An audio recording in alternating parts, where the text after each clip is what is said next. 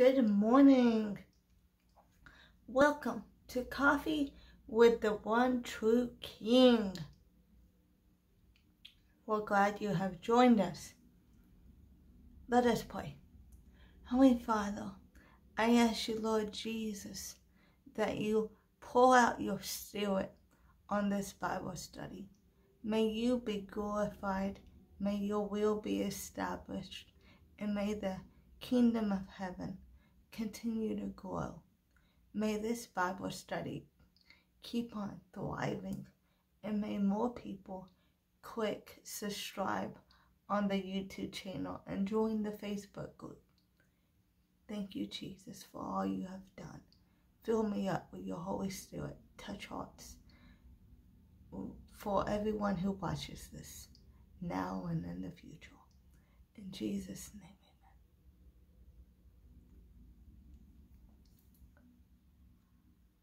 Today's lesson is called Refreshing Words. Your season of harvest is coming. If you have your Bible, turn to Isaiah 53, verse 4.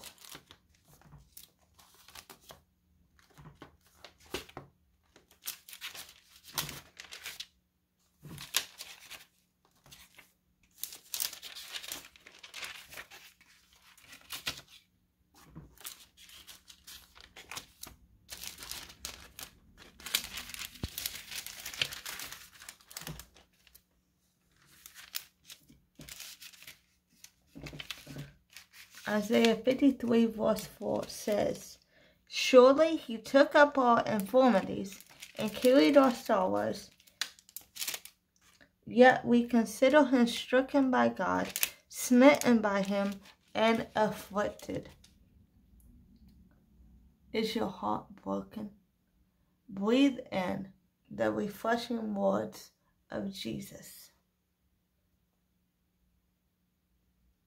Found in thy word. He will give his followers peace.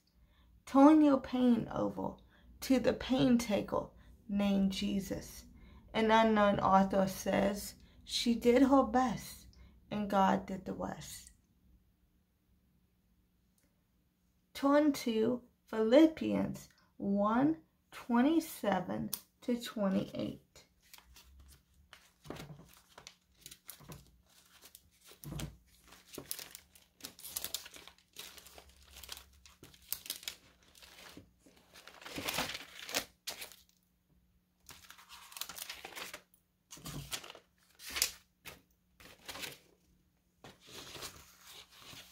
Philippians 1:27-28 says, "Whatever happens, conduct yourselves in a manner worthy of the gospel of Christ. Then whether I come and see you or only hear about you in my absence, I will know that you stand firm in one spirit, contending as one man for the faith of the gospel, without being frightened in any way by those who oppose you. This is a sign to them that they will be destroyed, but that you will be saved, and that by God." Is the deceiver telling you that you're not good enough? It's a lie. Rebuke the father of lies. Forgive me if I mispronounce this next word, especially since I don't speak Spanish. Escúchame. Spanish for listen to me. Christ made everyone in his image. Romans 16:20. Turn over to that, please.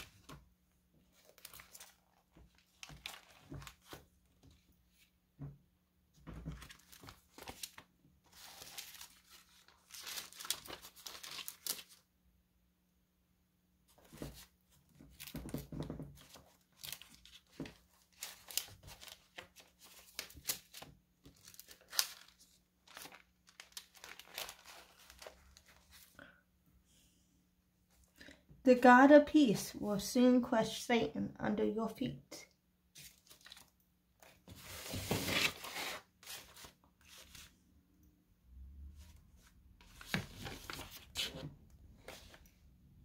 The grace of our Lord Jesus be with you. Place your stress at the feet of Jesus.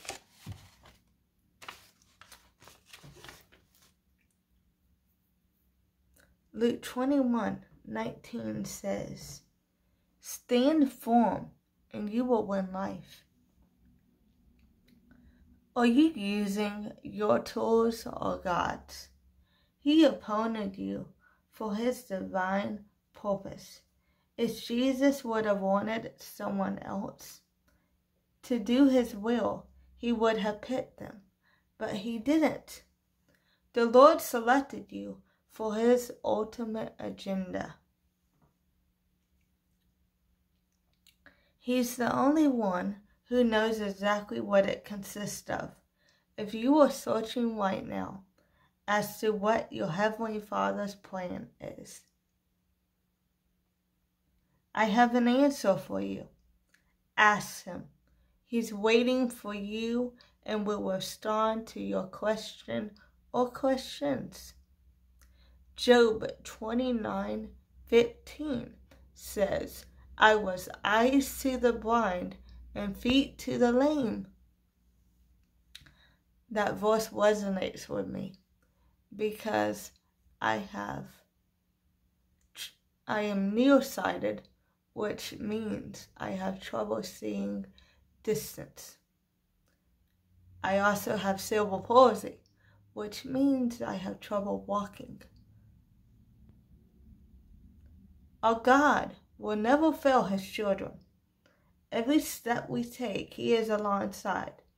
The Lord made us to love people. Matthew 12:26 says, "If Satan drives out Satan, he is divided against himself. How then can his kingdom stand?" J.C. Ryle says, "Fear not, because your prayer is stammering, your words feeble, and your language poor. Jesus can understand you. You are a champion with Christ inside your heart. His joy runs deep through everyone." John 19:28 says, "Later, knowing that everything had been finished, so that scripture would be fulfilled, Jesus said, 'I am thirsty.'" And if you go to verse 29, it says,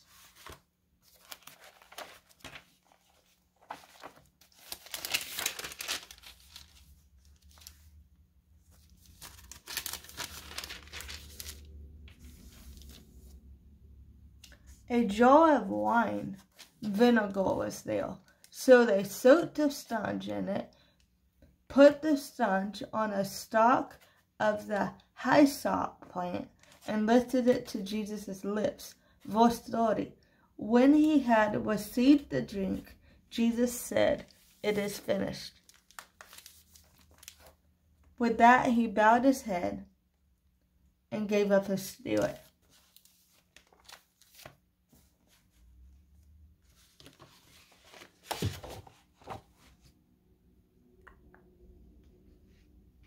Jesus knows when we sit and rise.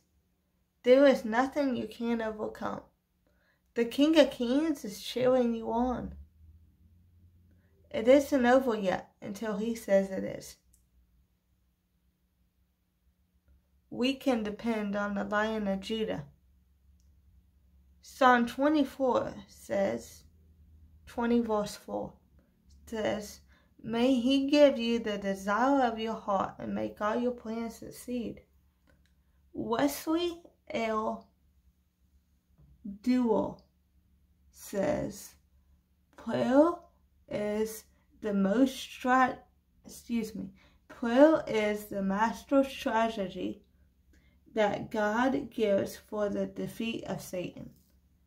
Have you submitted every plan and dream for your life over to our Savior.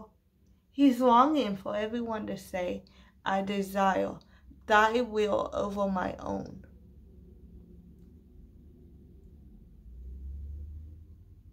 Jesus has a future promised for us, far greater than our imagination.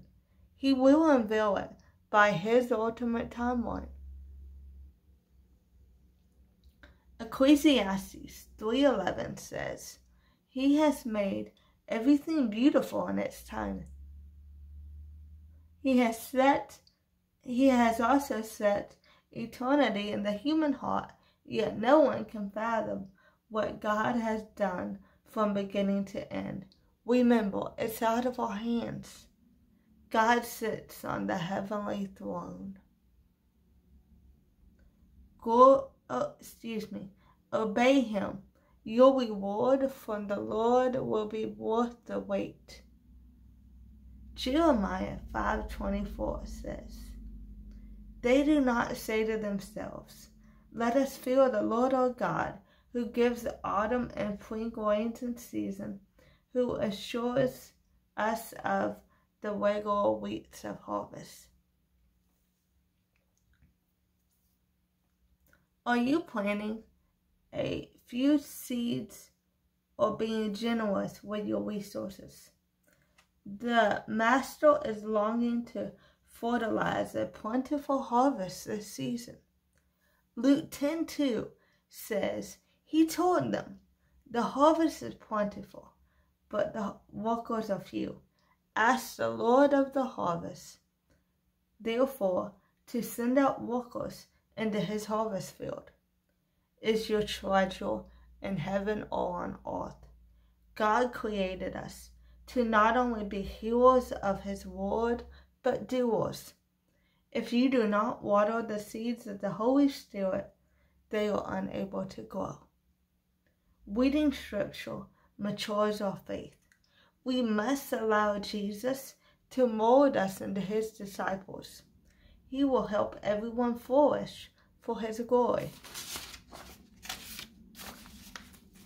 Over 2,000 years ago, Jesus was nailed to the cross by our sins. It was our sins that drove the nails in his hands. The thought of that makes me hurt, because he experienced such physical agony for us. Our Heavenly Father doesn't vow that our lives will be smooth sailing.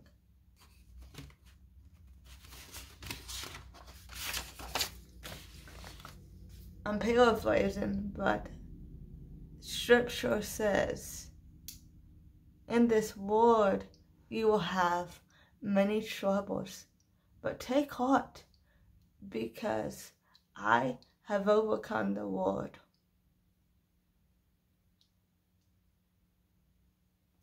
Paul explains that we as believers should stand up for our faith. Followers of Christ should serve the kingdom throughout the time we have here on earth.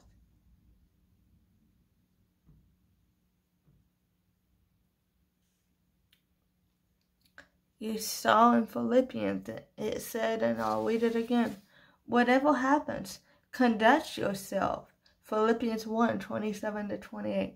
Whatever happens, conduct yourselves in a manner worthy of the gospel of Christ. Then when I come and see you, or only hear about you in my absence, I will know that you stand firm in the one Spirit, striving together as one for the faith of the gospel, without being frightened in any way by those who oppose you.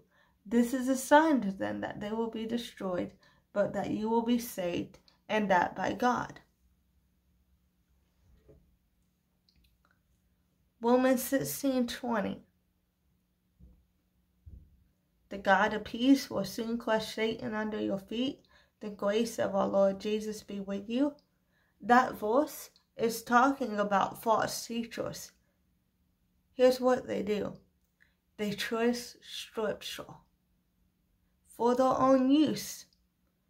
God will cast them out from heaven. He says that in his word.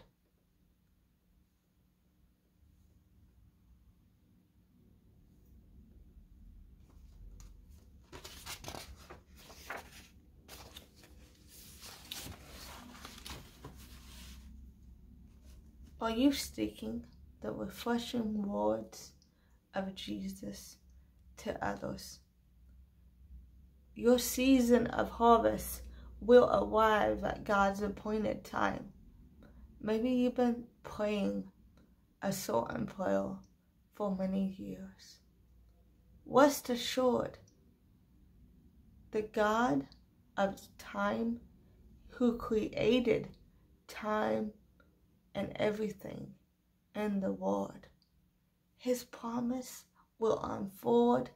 His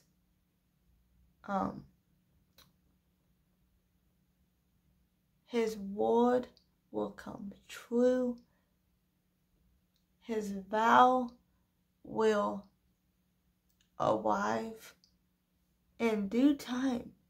If God made you an oath, rest assured that it will come to you.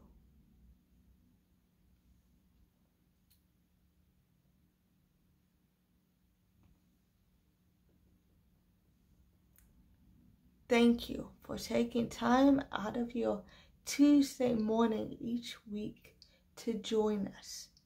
I pray that you are blessed by these lessons, that they speak to hearts and lives are changed, not by my words, but by the words of the Holy Spirit. I am just Christ's vessel, who he uses as his selfless servant. These aren't my words that I am speaking. These are the words that Christ has given me to go out and spread the gospel throughout the world. I pray that this Bible study is watched in homes all across the globe, that people will tune in on YouTube and Facebook, and that their life will be changed for his glory. I pray that you will want to go out and tell others about the good news of our Savior named Christ. Let us pray. Heavenly Father, I thank you, Lord Jesus, for meeting here with us today like you do every week. I am so grateful for how you are using a servant like myself to go out and spread your gospel through the use of technology. You have done more than I could have ever dreamed. May this Coffee with the One True King continue to grow each week. May more people tune in. May hearts be changed. May souls be saved. May lives be touched for the kingdom of heaven.